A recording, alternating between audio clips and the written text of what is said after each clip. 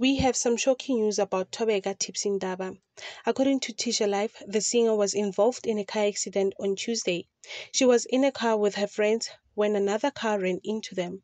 Luckily, there were no fatalities reported, but Tipsee sustained some injuries. In an interview with Tisha Life, she said, "We were leaving the garage somewhere in Pinetown. We were in a Ford Ranger. The traffic light was green for us.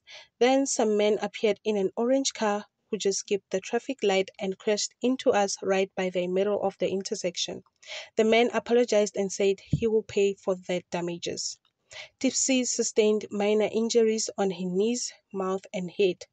She was discharged from the hospital on Wednesday and is now recovering from the accident.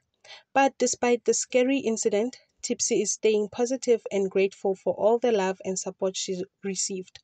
She even took to social media to thank her fans for their concern and well wishes. "Thank you. I survived a car accident. God is great. Thanks for the love and calls checking up on me. Slowly but surely, I'm healing," Tipsy wrote. Well, we're just glad that Tipsy is okay and on the road to recovery.